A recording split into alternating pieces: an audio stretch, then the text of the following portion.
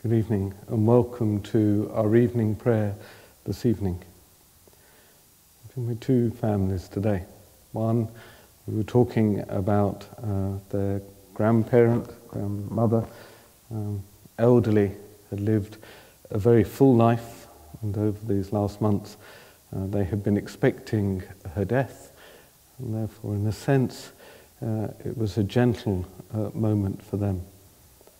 Another family for whom the loss of their son, Karim Saridar, a brother, a husband, a father, dying much too young in sudden and tragic circumstances. And of course, part of the tragedy is the real shock that brings when your life is suddenly turned upside down, and when you find yourself, as they are, needing that support of the community of prayer, and this evening we keep them very much in our prayers.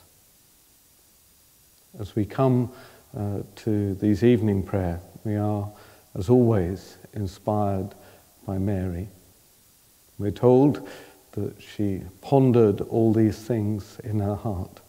At the time of which it was written of her, it was very early in the life of her son, but of course she was to witness, as we'll recall during Lent, and particularly on Good Friday, which seems very soon this year, that she too witnessed their great tragedy. And therefore she must surely understand how it feels, and therefore offer her comfort and her support. As we recall that moment the angel came to her, we recall that faithful response. Like her, we pray that we may each put our trust in God.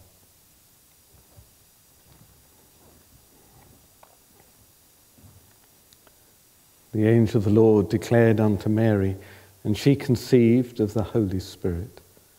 Hail Mary, full of grace, the Lord is with thee.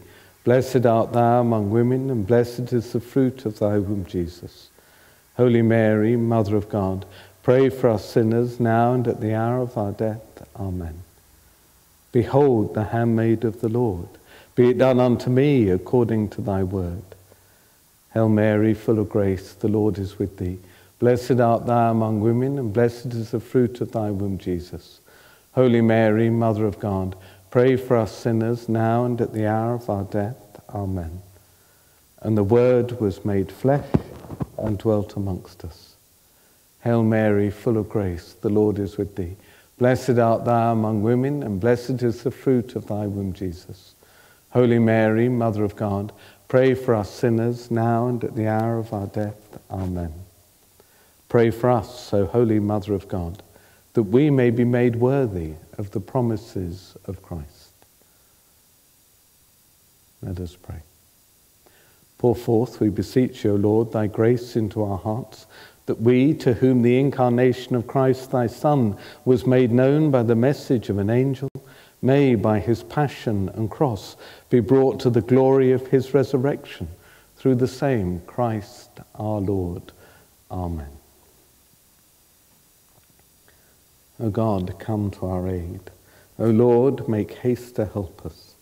Glory be to the Father, and to the Son, and to the Holy Spirit, as it was in the beginning, is now, and ever shall be, world without end. Amen. Alleluia.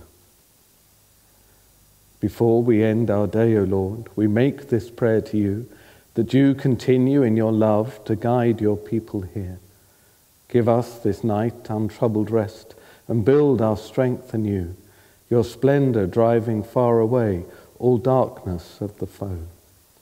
Our hearts desire to love you, Lord.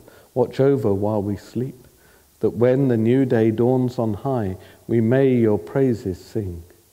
All glory be to you, O Christ, who saved mankind from death, to share with you the Father's love, and in the Spirit live. You cannot serve both God and wealth.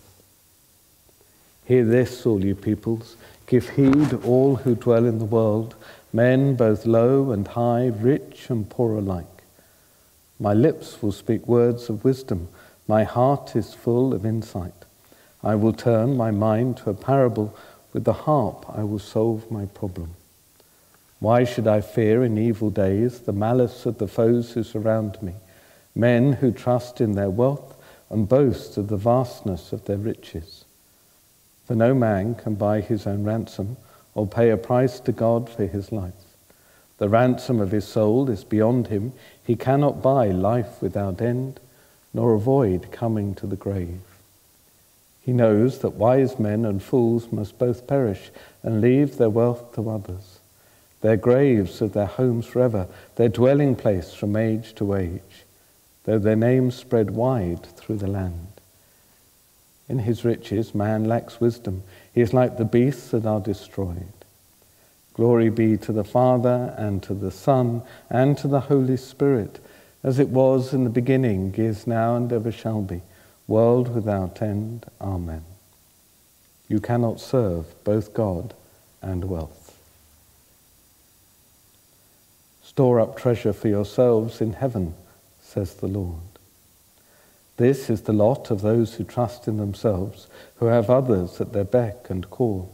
Like sheep they are driven to the grave, where death shall be their shepherd, and the just will become their rulers.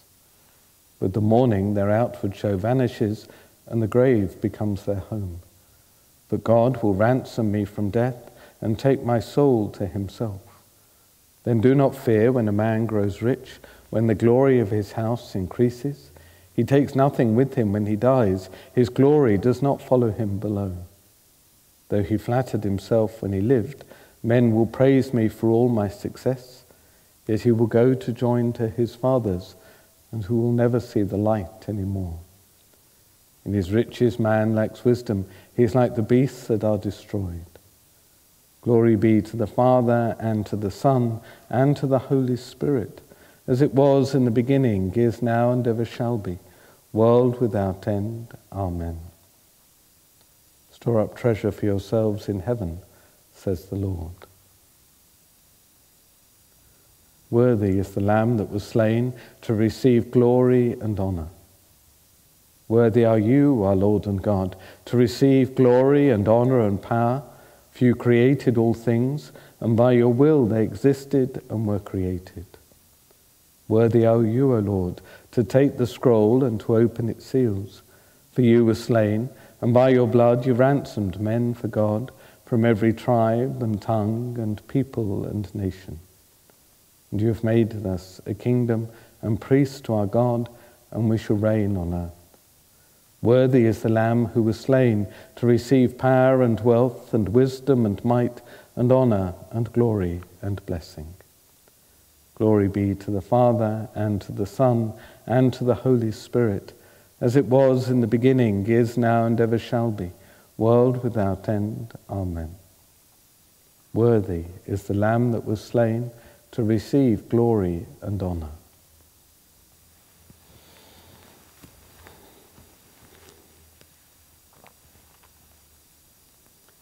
Reading from the letter to the Romans. All have sinned and forfeited God's glory, and all are justified through the free gift of his grace by being redeemed in Christ Jesus, who was appointed by God to sacrifice his life so as to win reconciliation through faith.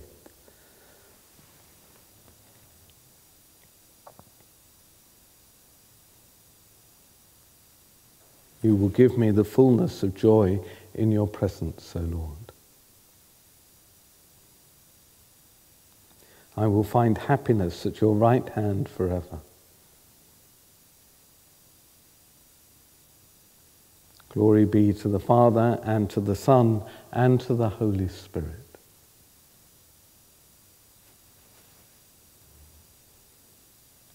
Do great things for us, O Lord, for we are mighty, and holy is your name. My soul glorifies the Lord. My spirit rejoices in God my Saviour. He looks on his servant in her lowliness. Henceforth all ages will call me blessed. The Almighty works marvels for me. Holy his name. His mercy is from age to age on those who fear him. He puts forth his arm in strength and scatters the proud-hearted. He casts the mighty from their thrones and raises the lowly.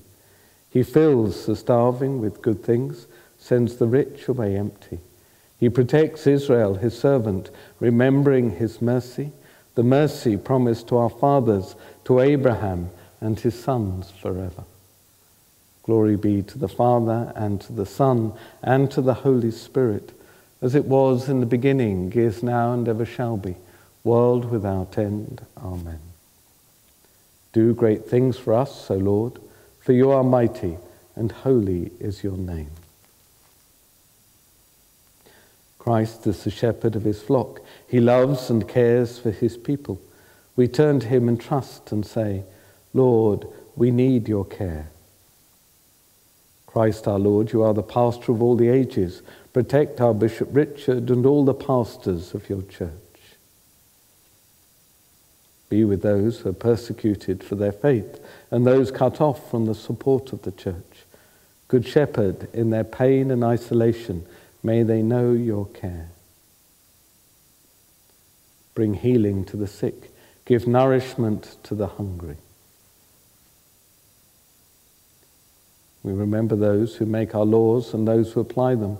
Lord, give them wisdom and discernment. Gather the flock for which you've laid down your life. Bring home to their Father's house all who have died in your peace.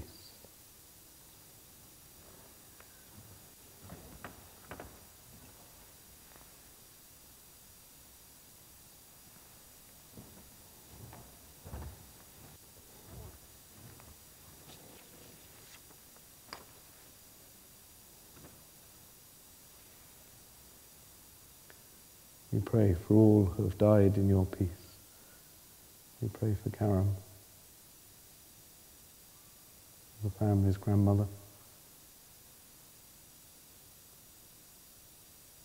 and for Lady who will visit in a few moments in the hospital to offer comfort and support to them.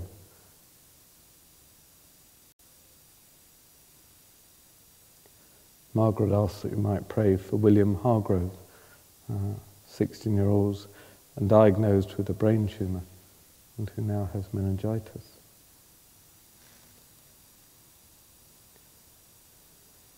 Deirdre asks that we might offer a prayer of thanksgiving for David's successful operation which took place last Wednesday.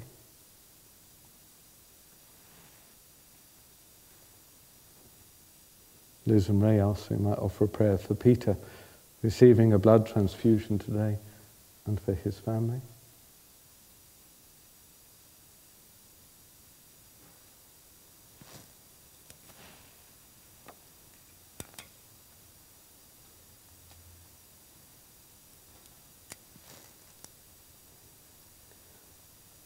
We continue our prayers for those who've died and as the families prepare for their funeral.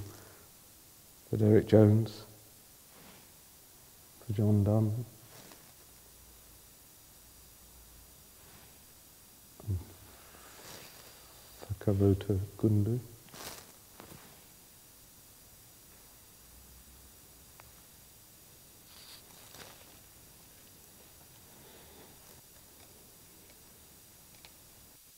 We had the meeting we had today of the priests of the deanery. We pray for our parishes, our parish to be, and for our diocese. May all the people of our diocese grow in openness to the power of the Holy Spirit, so that through a growth in understanding and courage, and truly open to your call, we may bear powerful witness to all around us, for you, O Lord, forever and ever. Amen.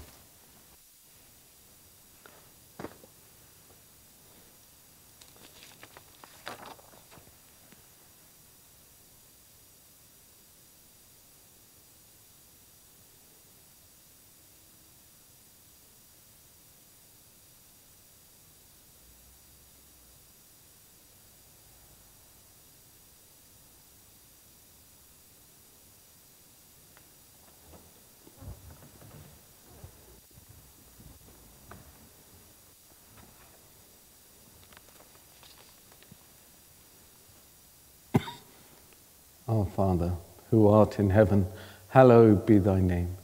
Thy kingdom come, thy will be done on earth as it is in heaven. Give us this day our daily bread, and forgive us our trespasses, as we forgive those who trespass against us. And lead us not into temptation, but deliver us from evil. Let us pray. Yours is the day, and yours is the night, Lord God. Let the sun of justice shine so steadily in our hearts that we may come at length to that light where you dwell eternally. Through our Lord Jesus Christ, your Son, who lives and reigns with you in the unity of the Holy Spirit, God forever and ever.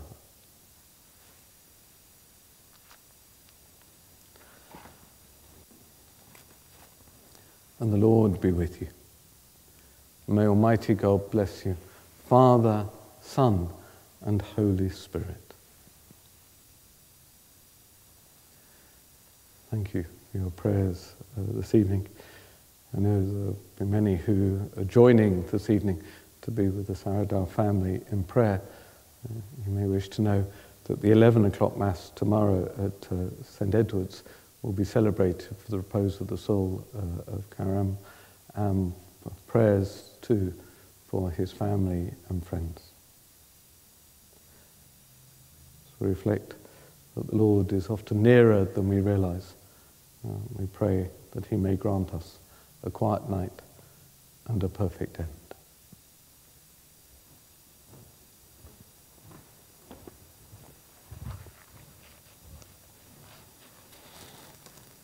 Hail, Holy Queen, Mother of Mercy. Hail our life, our sweetness, and our hope. To thee do we cry, poor banished children of Eve. To thee do we send up our sighs, mourning and weeping in this vale of tears. Turn them, most gracious Advocate, thine eyes of mercy towards us, and after this our exile, show unto us the blessed fruit of thy womb, Jesus. O clement, O loving, O sweet Virgin Mary. Pray for us, O Holy Mother of God, that we may be made worthy of the promises of Christ. St. Joseph, pray for us. St. Pius, pray for us. St. Edward, pray for us.